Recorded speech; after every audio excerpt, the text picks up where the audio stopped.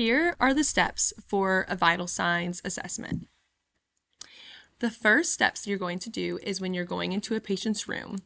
These intro steps are, you'll be knocking, provide privacy, so this could be closing the door or pulling the curtain, introduce yourself, ID your patient.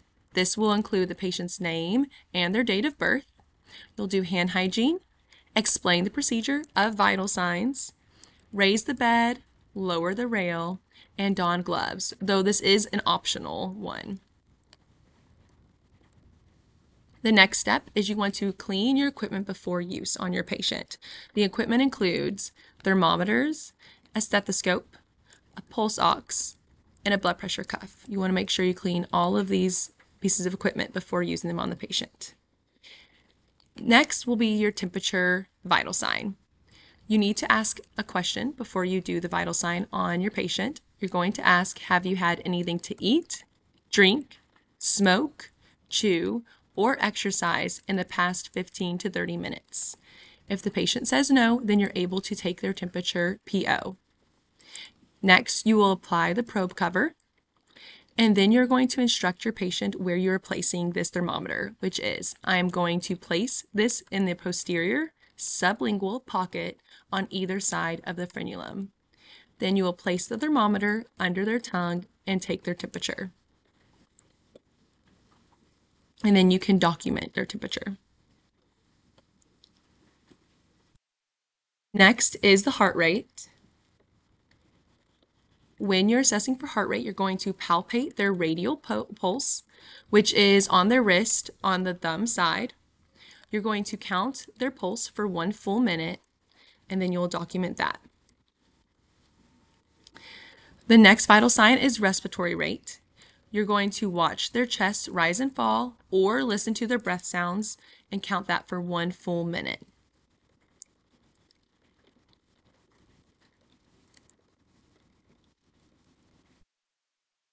The next vital sign that you will be counting is blood pressure. First, you need to ask if it is okay to use their right or their left arm, and if there's any reason you can't do a blood pressure on the arm you're about to do it on. Then you will palpate the brachial pulse and apply the cuff. This is the pulse that's inside the bend of the arm. You'll place your stethoscope over the brachial pulse once your cuff is applied. And then you'll pump up the cuff to 180 to 200. And you'll slowly release the air of the cuff. The first sound that you should hear from your stethoscope will be the systolic sound. And then the last sound, right before the sounds stop, is the diastolic. Then you will document. Next is oxygen saturation.